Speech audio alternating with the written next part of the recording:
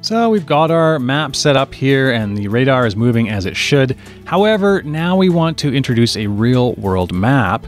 And you can see here that the apartment building that we have this photo of, the floor plan, while it's lined up and down here, is actually left to right here. So Google isn't showing us the right view for our radar here. So how do we adjust that? We go into our maps area, and we take our floor plan and we do the same thing we did with our images. And so what we want to do is we want to set the heading.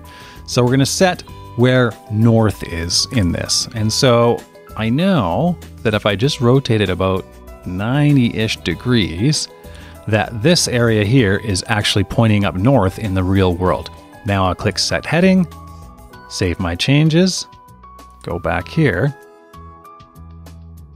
And I'm going to also now need to adjust my snap, because as you can see now we're pointing over this direction, which isn't right. So I'm going to go and adjust this, and I'm going to say, okay, well, now we also have to align this to real world north, which I believe is around here.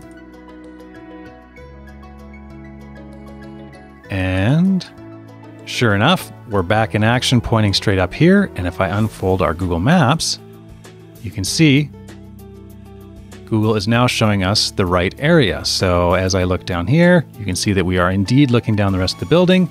And if I unfold both of them at once, you can see that they are both showing us exactly where we're looking using a satellite map from Google Maps, as well as our own floor plan.